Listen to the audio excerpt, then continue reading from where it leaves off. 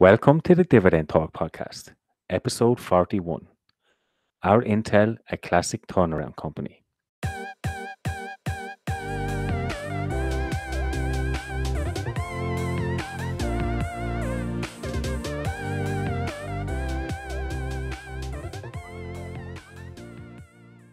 Hey guys, welcome back to another episode of Dividend Talk. I'm your co-host, Engineer My Freedom, and today I'm joined with European DGI. This is a podcast where we discuss our passion for dividend growth investing with our own unique European flavour. If you're new to this channel, please hit the like button and subscribe to us, and check out our previous episodes on YouTube and Spotify. See you on the inside.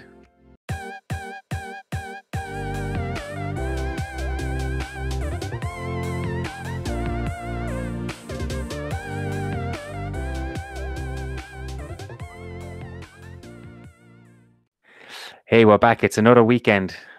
How are you doing, European DGI? Well, it's weekend, so I feel really great. And again, we have got a really great topic today as well.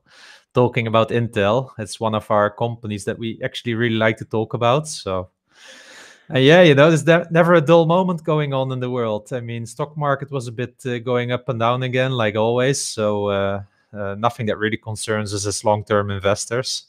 So, yeah. Yeah, lots of crazy stuff going on. The first thing is this Suez Canal. What is going on over there? That is crazy, absolutely crazy. What's going on? You know what I like the most? Evergreen is getting a lot of advertising. Yeah, because the letters on the ship are so big that even on every picture on every website you see Evergreen. So I thought, like, is this like a dividend paying company? So I looked it up, and it's from Evergreen Marine, and I believe it's based in Taiwan.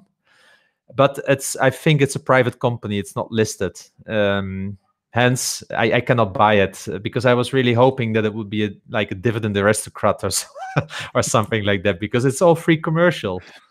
Of course, you type Evergreen into Google right now, and it just says giant ship blocking the Suez Canal. So, I mean, it's crazy free advertising from, but it shows how important that little. Well, I say little, it's a long, but how important that canal is. I think someone said 10 billion a day it's worth that it's holding up. Yeah, there are a few numbers going on. I also heard indeed 400 million per hour. 400 million per hour. But did you see the pictures? I mean, like a little tractor trying to take some sand away from this big tanker. I mean, this becomes such a story that it will be for weeks, I'm afraid. I mean, yeah. Wow. They're talking about two weeks, aren't they? At least that this could go on. I mean, oh my God! Imagine being the captain and calling your wife at home, saying like, "Sorry, I will be a few days later because." Check the news. I accidentally got stuck. If you want to know where I really check the news, you will find exactly where. But this has impacts, don't it, on Europe and Asia and even energy?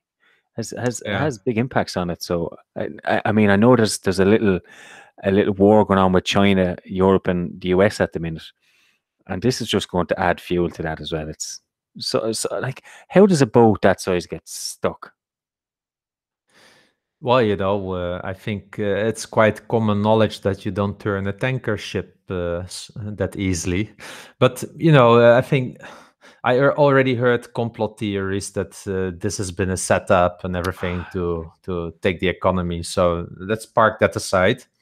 I did hear from some companies in the news already that they are expecting some supply issues, and this is also really interesting. So now you also get to see which companies are really depending on Chinese imports, right? Yeah. Because that's always a little bit like with some companies, they are not so transparent about it. Yeah, because they want to, I don't know, promote local, or there's like an anti-Chinese import thinking sometimes, right? Because you would compete the local grocery store away. So this all becomes really obvious now in the upcoming weeks, as long as this takes. So I find it a really interesting story, and how a ship can hit the news and disrupt a part of the economy is just shows how fragile it is. And I mean, who knows, if you would have been a terrorist and you wanted to disrupt the economy, who would have thought about just, Buy a boat. buy a boat?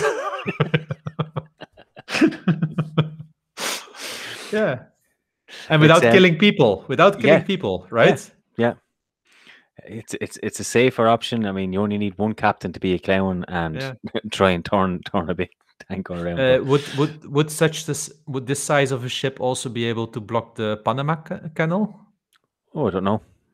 Oh, that's interesting to look up. Let's do that after the show.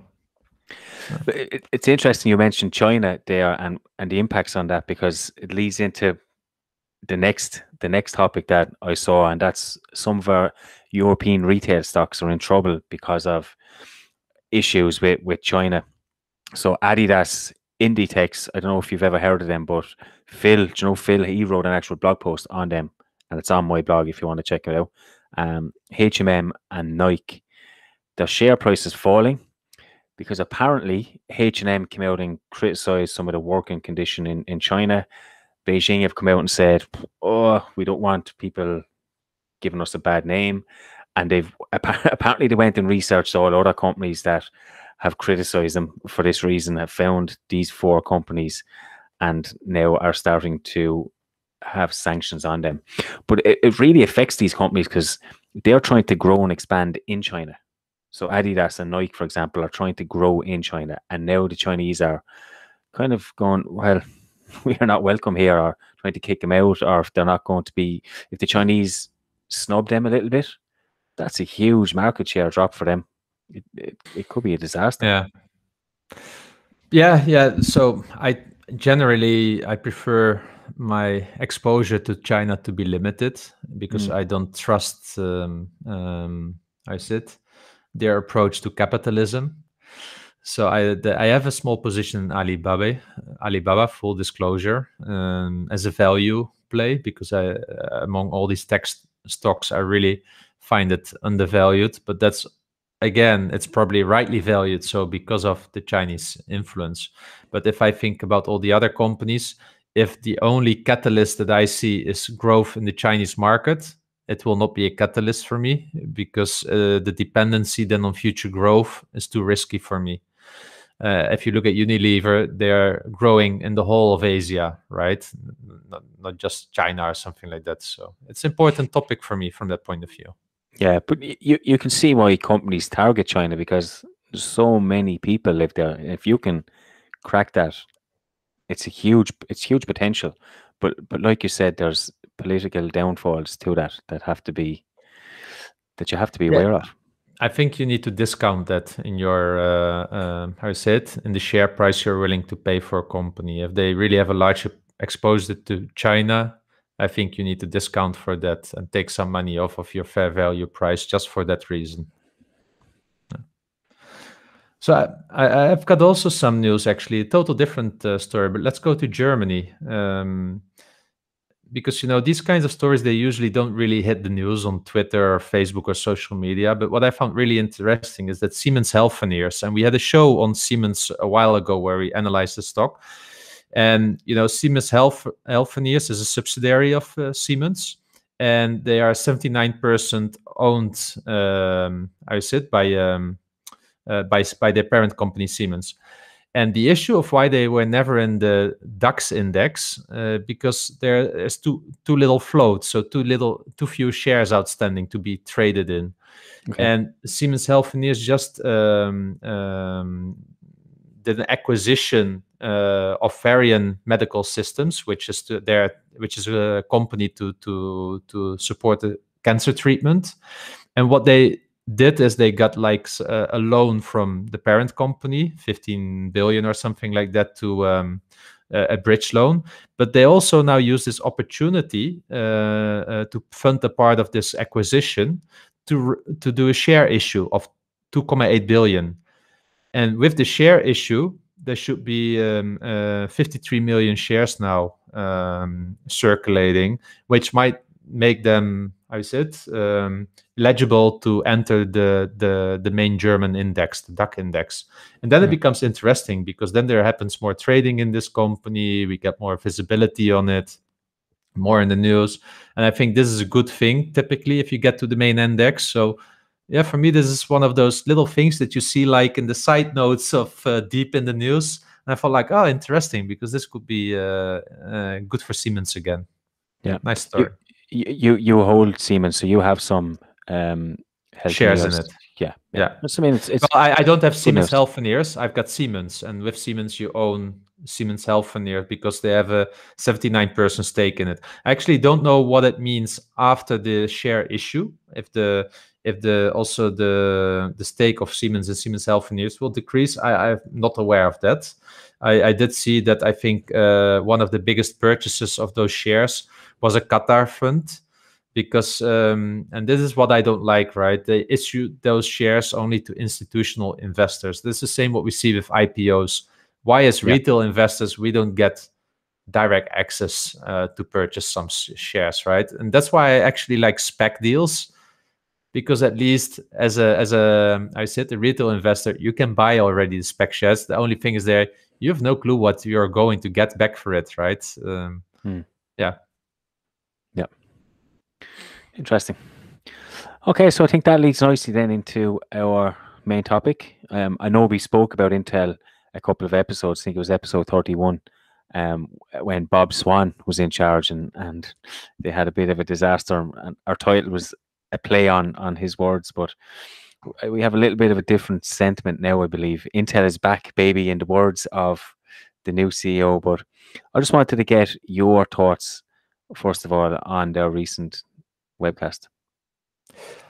So I'm actually, I don't own Intel for the reason that I find it a struggling company that lost their competition so far to AMD, TSMC, and have been in denial so far.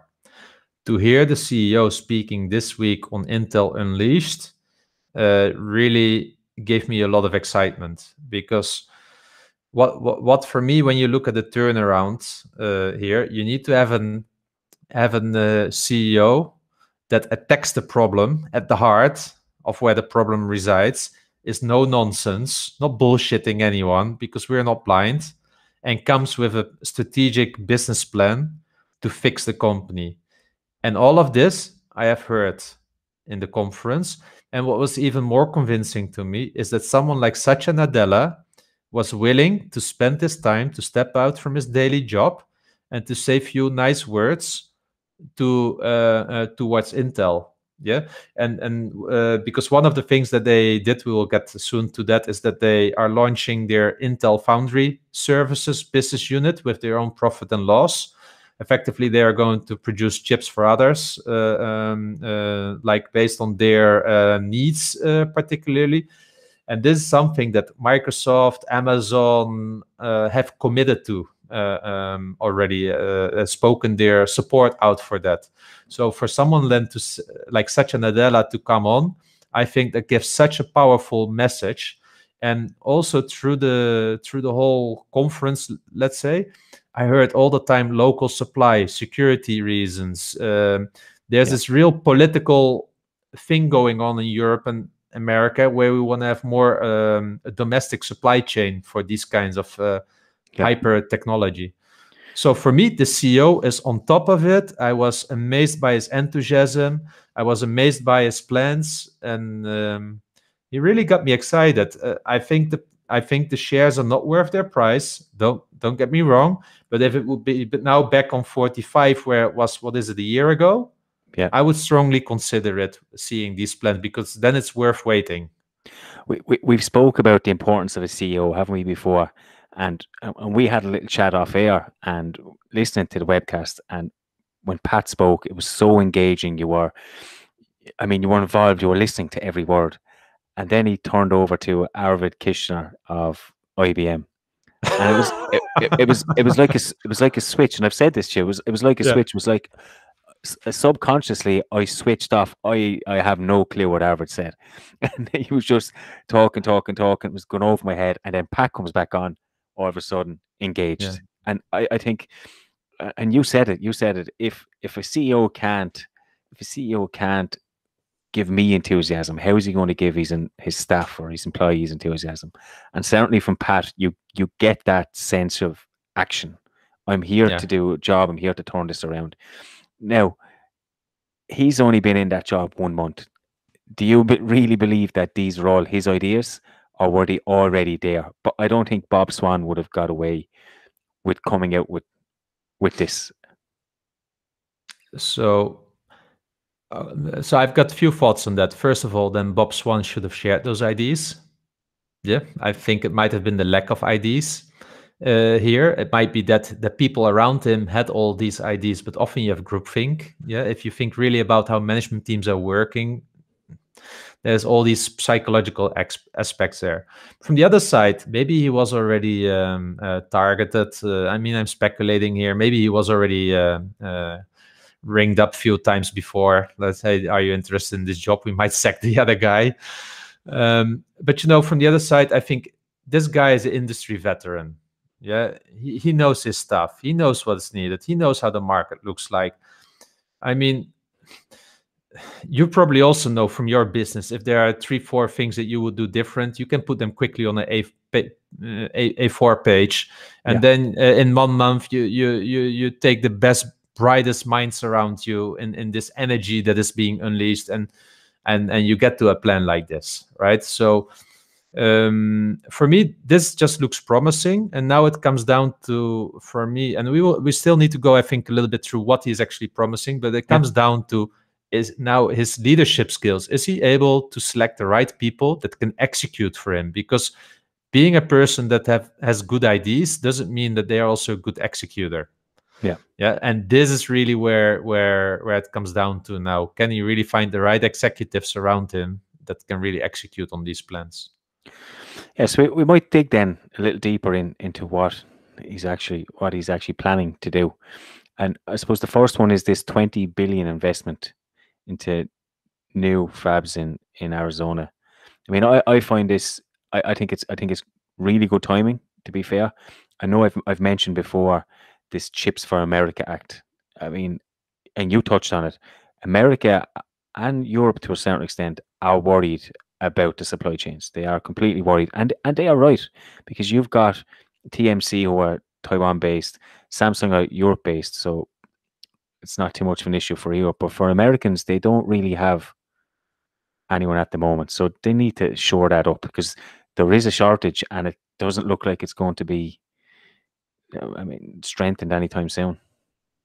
Yeah, and then you've got. I mean, there are so many industry tailwinds, right? Like all the chips required in these cars and everything. And I mean, I'm not even the industry expert, right? But it's just so obvious, right? Everything's being chipped nowadays. Yeah.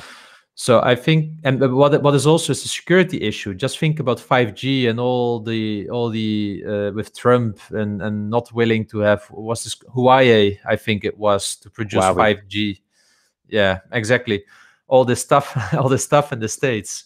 So I think there is this security thing, and I don't know. I mean, we're not in all these secret agencies. We don't know what's going on, right? So it's not like I trust my governments also too much from that point of view. But let's assume that that's all true. That's another big tailwind for a company like Intel, and Intel in that case it's an iconic company, so they still have some goodwill, right? So I find it also smart that they are going to build these factories and also use it for their foundry services. Because look, this comes down to the quote: if you can't beat them, join them. And that's what they are doing now. And they can become the preferred suppliers for Microsoft and and Amazon. The issue is that they have the power in the supply chain, not Intel. That's a big issue. At the same time, Intel gets to learn a lot again about what their needs are, can use that to create their own IP and bring the next chips in, yeah, because they're going to co-design all this stuff. So on the short term, it might shift the power more from Intel to the clients in the supply chain. But that power has already shifted because Intel is not in the game at the moment when it comes to that anyway. So it makes complete sense that they do this.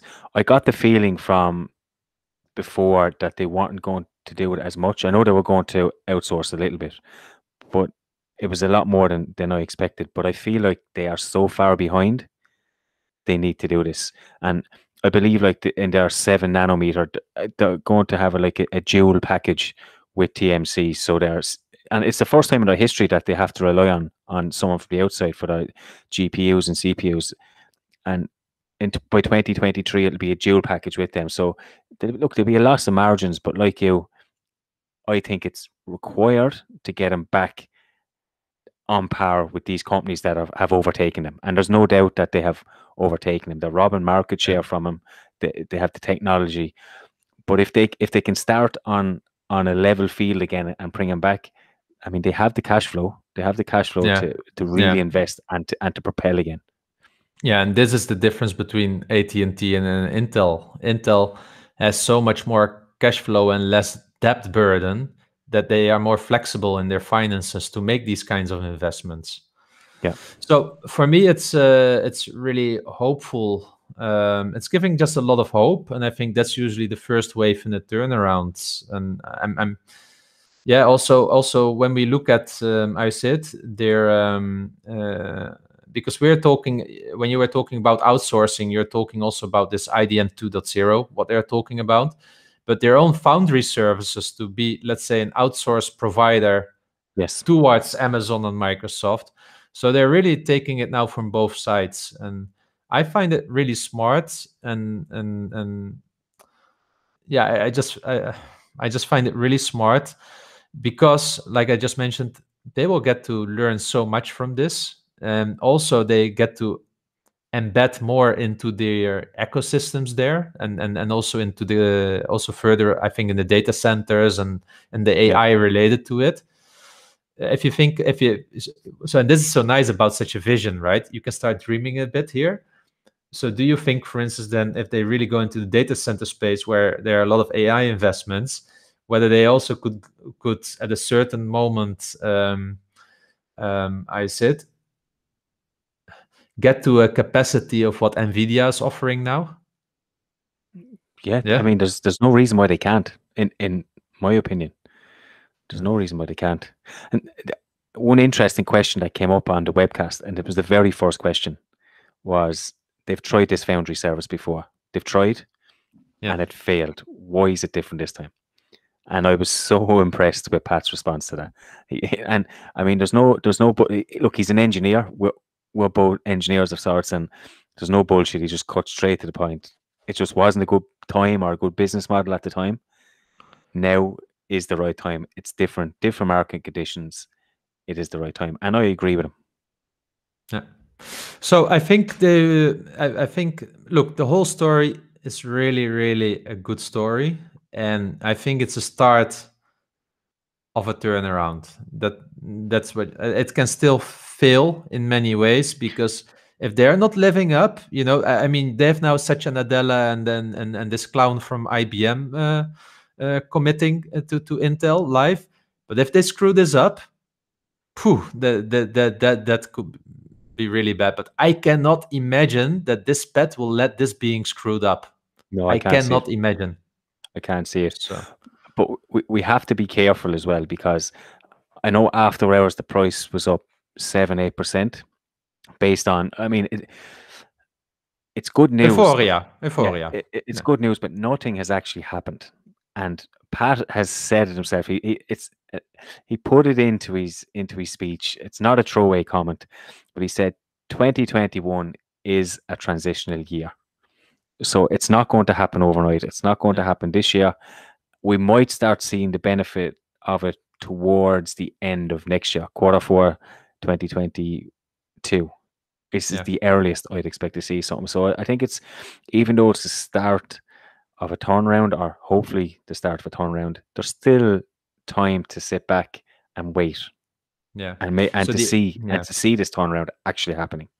Yeah. And now I come in as a dividend investor. I don't mind waiting during a turnaround, but then it needs to have a 4% yield or something like that. Yeah. A decent yield that you get compensated for it. And we're not getting compensated at these prices enough. So for me, it's therefore not attractive at this price. But again, if something happens and it drops to 50, 45, and not because they have executional issues, but because of a market crash, that's when I might dip my toes into Intel, because then it's worth the waiting. I have a slight confession to make. Please go. I sold my shares of Intel. I sold it at $67. And people might be surprised. And this all actually came around from a discussion we had in the group. And it's an actual Dutch investor, DKK was on, and he was thinking about selling it. And his rationale made sense. I know I was arguing against him, but then the more I thought about it, 67, I think their all-time high is like $70.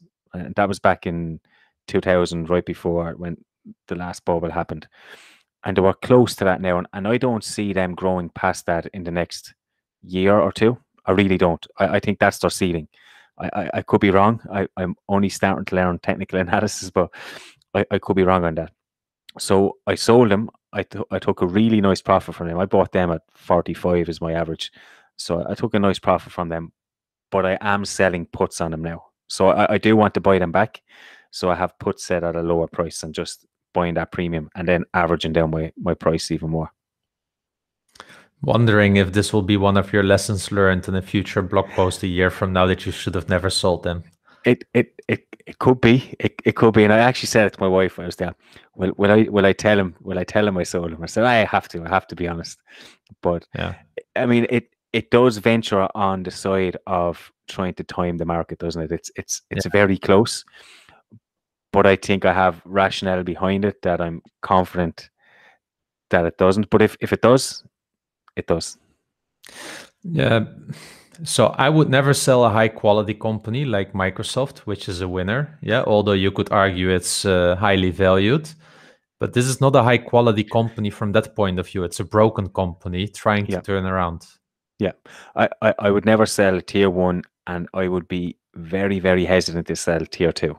But I had Intel along with Cisco. They're like tier 3 companies at best for me. So I'm more than happy to take that gamble. And look, I can gobble up some premium while I'm waiting for the price to come down anyway. Yeah. And maybe the last thought about Intel, if they're investing 20 billion and also in the new equipment, and I think the Kleine Capitalist also brought it up in the group, there's really one company benefiting from this, and this is the Dutch ASML. Yeah, so they can really expect some big orders there. And he was referring to it, right? But in one of his first sentences, he was already talking about EUV and ASML. So I think if you are more also into growth companies, check out ASML. I have no clue about their valuation or something like that.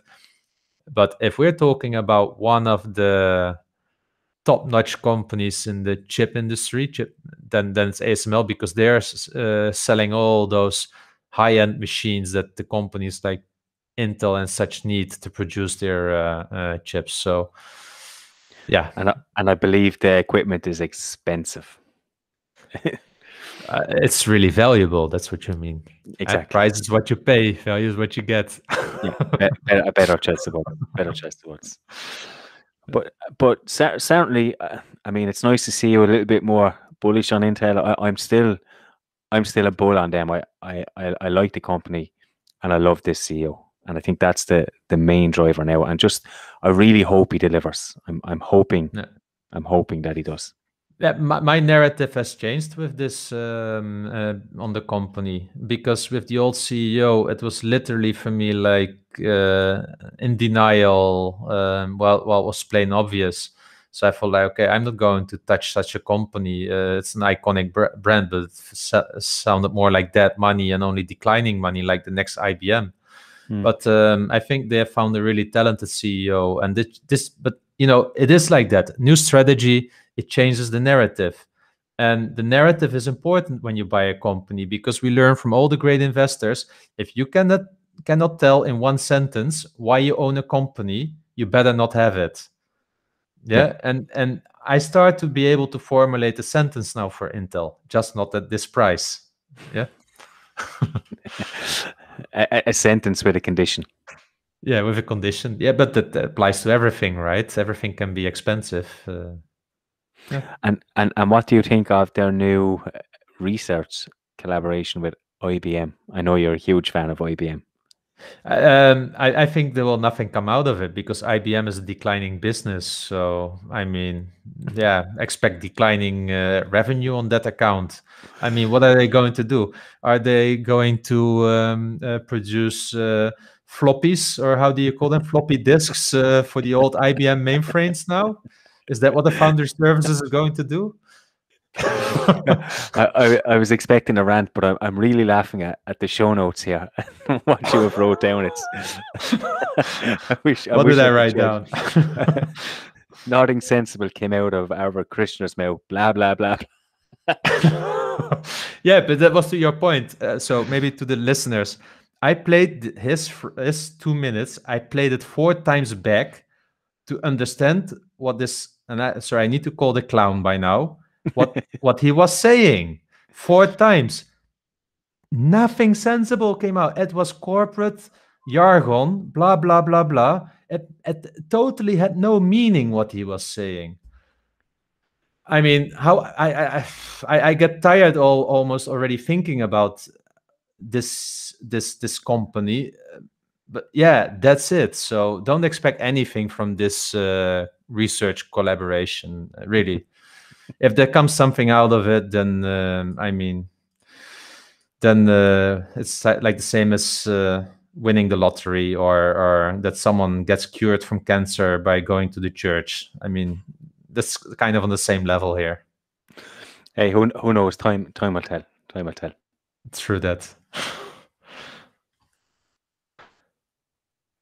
Okay, I think I mean, let's go to the listeners' questions. It was a great topic to have because many people think about these with turnarounds, and for me, this is really the first moment that I think like, yeah, Intel can turn around. So yeah, and if you listen back, I think it was 10 episodes ago we spoke about them, and we had a little bit of a different tone on Intel. I was a little bit more optimistic than you are, but this was before Pat was announced, I think, and it was a different tone. And it's amazing. It's only 2.5 months since, and we have a complete different outlook. So it's always worth keeping an open mind and seeing what's happening with companies. Definitely. Okay, we'll jump in then. We'll jump into the listeners' questions, and the first one is from none other than Phil. And he asked us, he said, there seems to be a lot of supply chain issues happening right now. He named some companies. Is this something you take into account for this year's strategy, or do you see it as a short-term issue only? I see it as a short-term issue. And for instance, I'm not invested in I'm not heavily invested in companies that rely on these events, like what happened in Texas with the electrical grid or the semiconductor industry. So for me, it's really not an issue. Maybe for the oil companies that I have, but no, I mean, these are nothing fundamental. They will quickly. These are rather blips on the radar, and they will disappear in the footnotes of or in the justification. When someone had a bad quarter, they will put all the blame on that. But then we also know that they are fooling us. So no, I don't take this too serious. Okay, cool. Okay, so we have next question from Centrino. And he's asking, with a lot of dividend stocks overvalued due to price appreciation, wouldn't it be smart to sell a portion of your shares and with that money buy undervalued stocks so that you get a higher dividend yield in return? So and I have this thought as well often, right? Like, what if I would sell Microsoft now for, let's say, less than 1% yield and buy a company with 4% yield back? Yeah, you really up your dividend income straight away. So that's effectively the question here. Yeah, and I've just sold Intel for that kind of reason, that the price has appreciated to a point where I don't see it going too much further, and it makes sense to pull back. I bought some Unilever with that money, and I have money then for selling puts on it. I mean, it does make sense in a literal sense when you look at it in writing like that. it does make sense to sell companies that has appreciated in value to a point where you don't see it appreciating much longer and buy under value. But the problem comes, one, you're risking time in the market, and two, if it's a top quality company, why would you want to sell them to buy another company? I mean, I'd only think about it, as I said, my tier 3 or tier 4. I'd never do it with Johnson Johnson or AbbVie or Microsoft, any of those companies. With Intel, it's a little bit different. It's same with Shell. But if it's a top quality company, then I wouldn't consider it. Only with those that are good companies.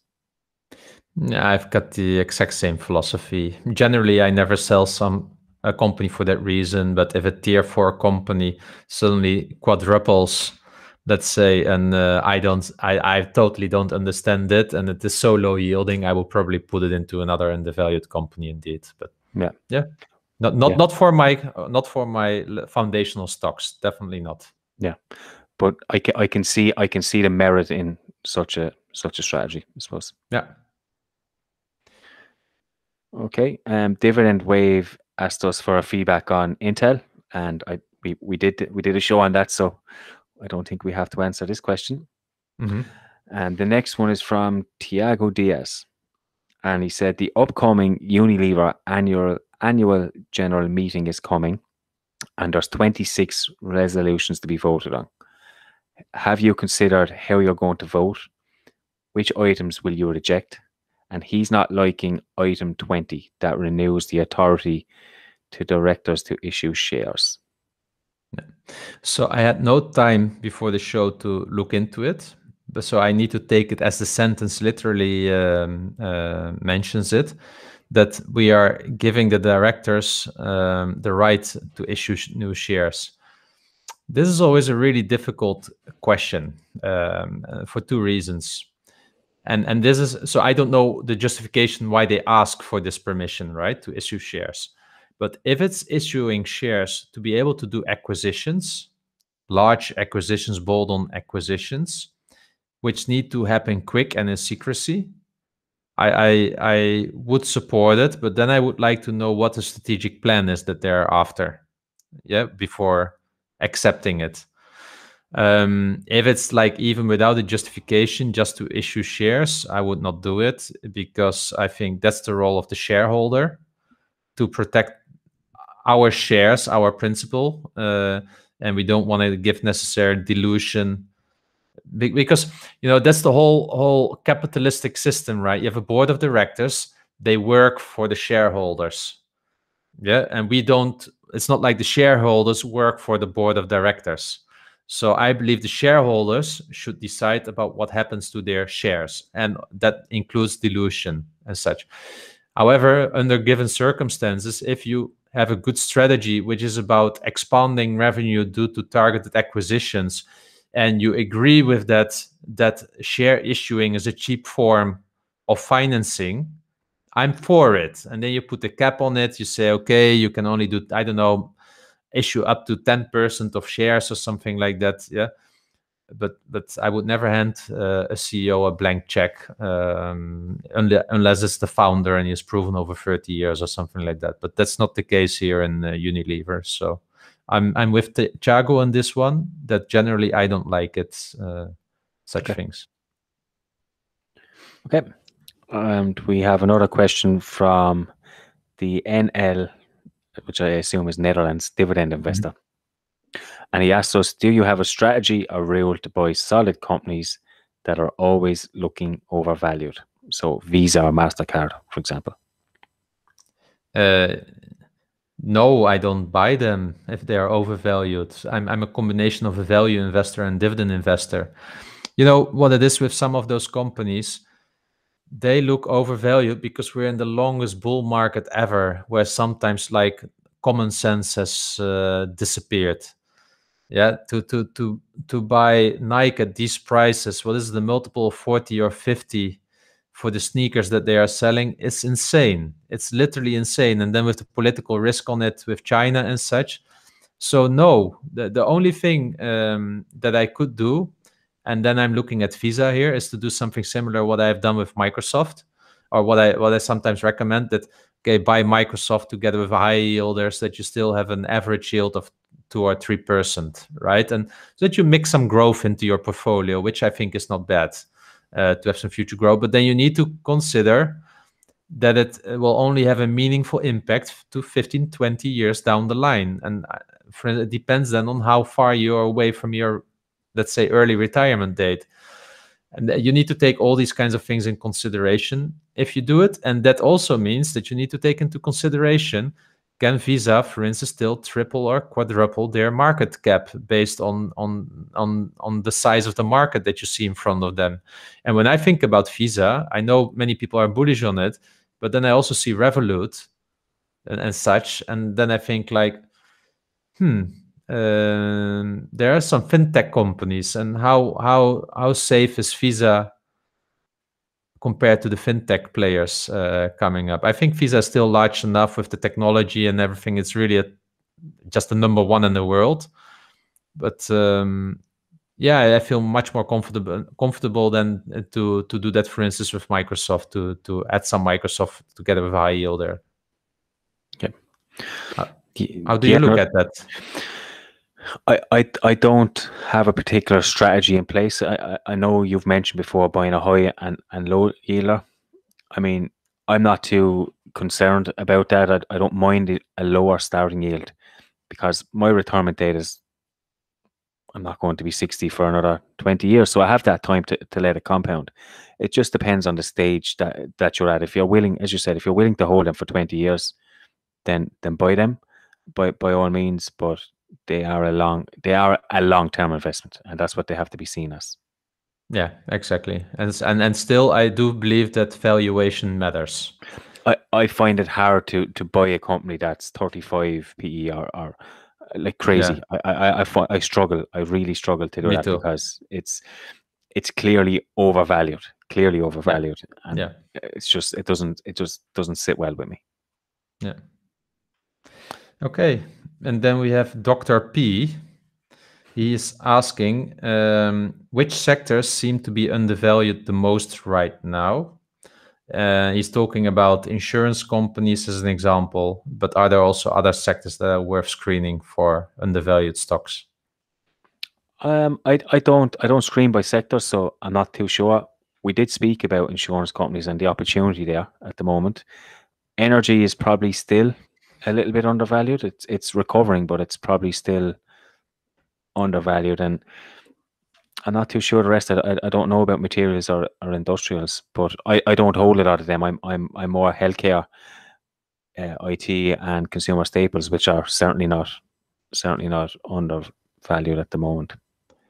Yeah, although I believe that in consumer staples, if you don't look at America but more at Europe, you will still find quite some good companies at not too high prices, like what you just earlier mentioned, Unilever, Alda has. There are really some good companies in the consumer staples sector. Yeah, but Europe as a whole is, I mean, I think the average is 16 PE, which is a lot lower than America. So European companies as a whole are cheaper. Well, look like they're cheaper than American stocks at the moment. Yeah. Okay. The next question comes from Joe, and he asks, what's your favorite UK stocks? So some of my favorites would be Diageo. I know we did a podcast on them that wasn't so bullish in terms of their numbers, but they've got great brand power. I still think they're overvalued at their current price. I was looking at them recently. I still think they need to come down a bit, but I think they're a great company, great brand power, and worth keeping an eye on. In terms of dividend companies, Aviva is another good one. I know that they are selling their Polish branch actually to Allianz as well, which is interesting. But they're a good English company, and Vodafone would be another dividend company that I like. Vodafone as well, because they did a major dividend cut a few years ago, right? Yeah, they did, but they're still a major player. I haven't looked into them in too much detail, but I looked into Orange. I don't know if you've heard of Orange. Yeah, and I looked into them and Vodafone. I would rather Vodafone than Orange, to be honest. Yeah. Okay. So for me, it's definitely Giaggio, but also again, it's way too expensive. But then I also like Halma PLC, and it's number 4 in the I sit in the Noble 30 index, and it's I don't know if you know Halma, but it's kind of, I don't know if I can say it like that, but it's a holding company, kind of the Berkshire Hathaway of the UK, and it owns several companies that are specialized in safety gears and safety products and such. And I like that company a lot. This is so pricey, but I once did a back test, and I believe 10K invested like 10 years ago. I think it really had a high growth rate. So Halma is for me definitely a company that I could recommend. But again, valuation matters. So I also I'm not buying this company, but I would love to own it at a certain moment in time. Cool. I've actually never heard of those companies, so I might look them up. Is there any others that you like? From the UK? No, not. Sorry, but not too much. I did an analysis the other time also on Sage PLC, which gives this finance software. Yeah, it was a bit blah. Yeah, it's doing its job. It's like SAP, but yeah. I mean, it's not Salesforce. Yeah, I guess that's my issue with them. Okay, I quite like Sage. I use them quite a bit, so I think they have good software. But I get where you come from. They certainly aren't Salesforce. Yeah. Okay, then we have Image Invest asked us a question. He said, if you could only pick one dividend stock to sit on for 25 years, what would it be? Yeah, this is really it's a really clever question as well, right? Because it would be the same like if you could close down the stock market for 25 years, your thinking really started to change. So when I saw this question coming and I first started to think about sectors, and I thought like, well, Johnson & Johnson is of course natural. But then I think they have a pharma business. Are the pharma prices really sustainable in the US where they get a lot of revenue? I thought like maybe pharma sector, maybe not. Although if you think about biotech and the possibility maybe that we once will cure cancer, then I think, but will Johnson & Johnson be the one that's curing cancer? I felt like, nah. So I think I will probably stick to a consumer staple, and then I will just choose my favorite, like Unilever. But it also could be, for instance, Walmart. Although it's not in my, my tier 1. I'm thinking about 25 years from now, if I see what they are doing with their online business as well, I don't see Walmart going away at all. So, yeah. That's some good reasoning right there. I know on Twitter when this was asked, somebody, the Sunday Investor actually suggested Coca-Cola, which would be a no, considering I just sold them. But for me, it would be someone like Microsoft. It would definitely be somebody in my tier 1. And I don't see Microsoft going anywhere in the next 25 years. True. I mean, they're at the forefront. But even outside of that, if it wasn't a dividend company and I had one company, it might be Google. I mean, who's going to overtake Google in the next 25 years? That depends a lot on how we are consuming information and how we are looking for information. And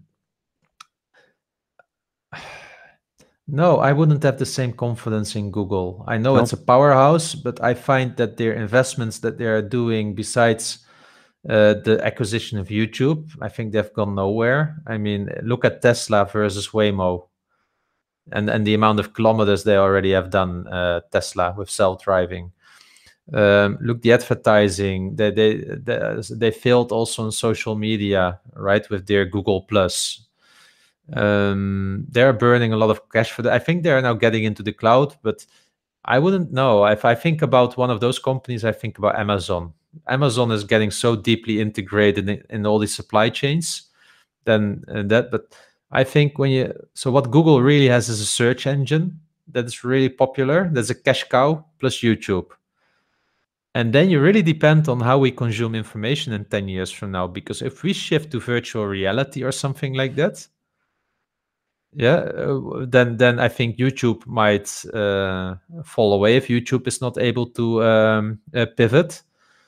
So then the only question is like, is Google's search engine so special that it couldn't be disrupted by someone else? And that question I cannot really answer yet, but I have some doubts there. I think it's possible by a company like Amazon or something like that. So Okay. Well, you know, Microsoft can't do it. They've tried with Bing, and it's awful. yeah, because but that has not to do with, I think, with the technology. It has to do that it's a winner takes all market. Yeah, if you are used to Google with the Google search, if you got 99% of 96% of the world traffic, it's really hard to build up your index, right? Because that's what Bing is about, building up an index, and you learn by the amount of people using your algorithm. Yeah, but I mean, if I'm looking for something and I could type the same thing into both search engines, I'll get what I want on Google, and I don't always get what I want on Bing. Okay, but what if we all shift now to augmented reality or something like that, or having a HoloLens? I mean, Google needs to be there, right? You need to be able to plug in Google then to search. And if someone else is able to do something there, and suddenly everyone shifts the platform from a web interface to something else, and Google is not able to pivot with that, then there will be just the next search engine. So anyway, this is my opinion, of course. I'm not a specialist from that point of view, but I find Google too much of a one-trick pony compared to a diversified company like Microsoft or Amazon. Okay. Cool. That was a good question. We also had a question from, I think it's Odysseus, and he asked us, what is the best and worst investor relation department side you've come across so far? So the best is Berkshire Hathaway. It's simple, straight to the point, and also the information in their reports is really good. I mean, from a user friendliness, I think from the large size companies is definitely Procter and Gamble, which is awful, really awful. But there are also like companies. I mean, in France, I'm sorry if we have listeners from France, but I mean, what the heck? I was the other time. Was it? I don't know if it was Solvay or Sodexo, one of those two. I mean, half of the website was just broken. So I thought, like, okay, then just put just a phone number on there. People call you, because there was no added value out of the whole investor relations website anyway. I mean, it's funny you mentioned French companies, because my one is a French company. It's Orange SA. I mean, it's horrible. But I found that too. I found broken links. I felt like emailing them saying, "Fix this goddamn link. I want to get to this particular site." But it also felt like I was back in the 1980s. Like the site was just so cumbersome. I mean, it was horrible, and they have all their annual report. Like, I just wanted to download it. That's it. I just wanted a PDF. They have it in this stupid player that you have to scroll through. You can't easily search. It's just a pain. I hate this when investor relations websites push you to go through, and Microsoft does this as well, right? You need to go into Excel or into Word to read the annual report. Think about us, please. We just want a bloody PDF. Read it on our iPad. Yeah, but now from Microsoft point of view, it's their product. So I understand that they want you to, like, you're investing in them. Use that goddamn product, okay? I get it, but everybody else, give it to me in a PDF, please. That's all I want. That's not too hard to ask. Good point. Okay, and then the last question of the day, and we might as well finish up with a rant, but what do you think of IBM? Oh, fucking hell. It's from Michelle Christiansen. Okay. I believe people Yeah. are probing you now. They just know you want to rant. Just let it out. No, but I can tell you what I would do with IBM. I would sell the consultancy branch. I would spin it off probably as a new entity. I would give the CEO as a package deal together with the managed outsourcing, managed services business unit that they're spinning off. Mm-hmm. I think he fits perfectly in there to solve L2 and level 1 and level 2 tickets. I mean, I think that's what gets him excited. And I would sell Watson and Red Hat to Microsoft. I think it will flourish under a company like Microsoft. And then, what's left of the company, I would put it on Etsy or on eBay, depending on where you think the most clients are. That's what I would do with IBM, and that's what I think about IBM. And I would never put my money in this company until there's a proper CEO with knowledge that can turn this company around. It's now a declining, dying business. That's my thinking. I'm starting to write a blog post on them, analyzing them. I started, I think it's 10 days ago now. And man, they've got so many products, and it's like they don't know what they're good at. So they've gone into so many segments and sectors and products and services until they find something that sticks. That's what it feels like when I'm going through it.